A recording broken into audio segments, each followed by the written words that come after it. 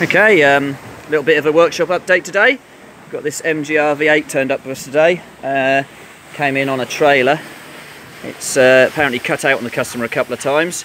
We don't believe it's had any ignition upgrades or the ECU upgrade done, so Steve's just working his body into that gap there. Hello. So he can find the ECU. Oh, is it no air conditioning? No, it's no air conditioning, which is excellent. That's made it nicer for you. Yeah, this will be getting the Optimax ECU chip, ignition upgrade, and which obviously will transform the way it drives. Just pop the bonnet stay up here, and believe the ignition system is probably what's causing it to intermittently cut. So obviously we'll put some mileage on the vehicle afterwards to make sure we're happy with it. So let's have a look here. 8mm high temperature silicon plug leads. Not Magna-Core, so they'll be being changed. We want a standard amplifier down there. So we'll do the RPI ignition amplifier upgrade. The airflow meter looks rather new and shiny. Hopefully it's not a brand new one, because we know they're not very good. A Bosch coil down there already. Looks relatively new, so maybe don't need to change that. Someone's made up a little bung for the idle adjuster, which probably means they've been struggling to get the idle right, because it isn't chipped. And let's have a look. Vacuum pipe. Someone has changed the vacuum pipe on the plenum chamber, so it's obviously had something done to it before. But yeah, we'll keep you posted on this one. It's fairly easy for us to go through now.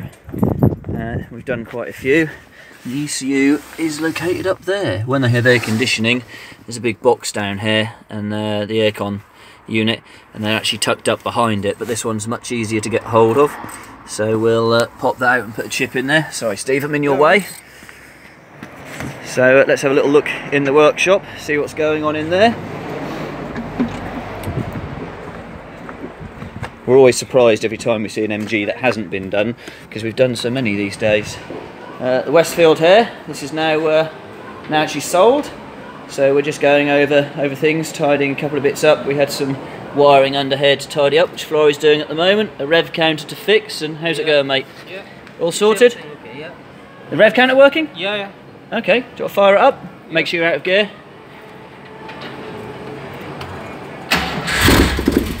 One working rev counter.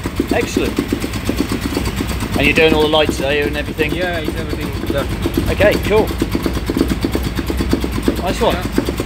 All good. So yeah, this will be leaving us in a couple of days. Just sorting out a few little loose ends on it. We'll also give it a nice road setup as well. It's driving really nicely, but I think we can just spend a little bit more time setting it up. Classic Range Rover, the brake lines are now located where they're meant to be. Down around this side as well. Not too much happened on that one. Chevy's now finished as well. We have just been playing with fuel tanks, because it's got two fuel tanks, a right and a left. There's a switch on the dashboard inside, which the customer thought was working but wasn't 100% certain. And there's a little switch down here. If I can put a flash on, I think I can. But yeah, right and left, but no matter where it is, it's always on the left tank, so we've got a few options of correcting that, but I think for now customer just wants to enjoy it. It's now driving a hell of a lot better since our setup, and yeah, the customer popped down yesterday to have a drive, was over the moon with it. I've now turned the brightness up on here, and shouldn't have. There we go, it's better. Engine building. I think the 4.6 stage 3 is coming on nicely.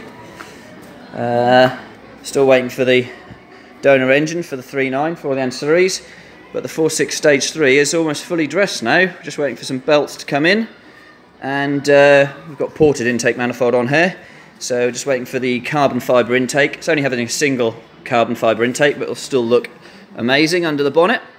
Holly, as always, has worked his magic and made the engine look gorgeous. There's quite a bit of time involved in making sure everything's cleaned down properly and looking right.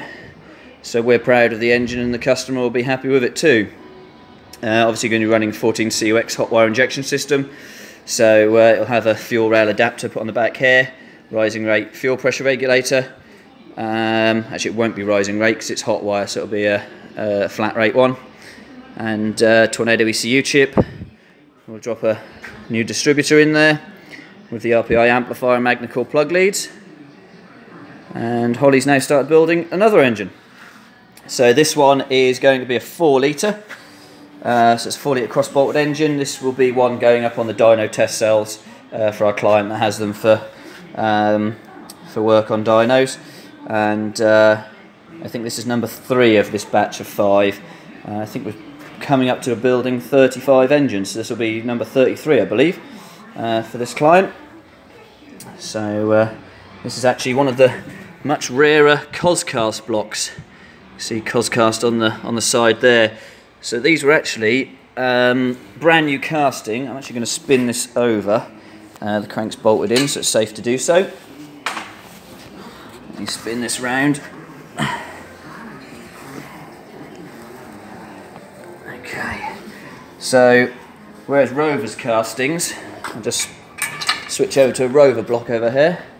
Whereas Rovers Castings were effectively chiselled out through the centre here, you can tell a Coscast block straight away, because they're actually machined out, and because they did brand new tooling for all of the castings, everything's actually central. So the water jackets that we've previously discussed about not being central, they're absolutely spot on the Coscast block. Although looking at this Rover block, I think things weren't too bad, because where they've machined out for the tappet holes, there isn't any machining marks on the valley here, whereas on a Rover block quite often you'll see.